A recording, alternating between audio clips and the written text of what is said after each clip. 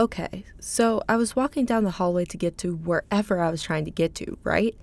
And I see a boy who I've talked to here and there throughout the past few years, and with whom I share a class with this year. As he gets closer, I lift up my head and turn to smile at him.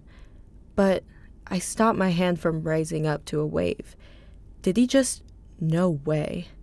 I keep smiling in his direction like an idiot, but as he passes by, he looks straight ahead with a cold look on his face. Wow, he did it. He completely ignored me. I was here just trying to be friendly, yet this boy decides to ghost me? Maybe we don't know each other too well, but come on. It's not that hard to just mutter a quick hey or even at least acknowledge my existence. But okay, I understand.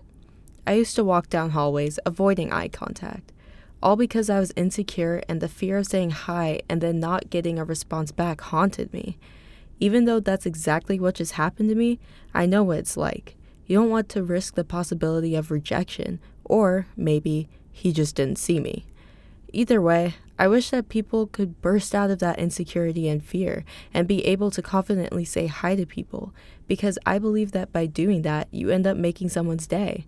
I love it when people say hi to me or even just smile, especially if I'm not super close with them. It brings a little bit of happiness to my day. And even if I don't ever receive that for myself, I at least want to be someone who offers that happiness to others.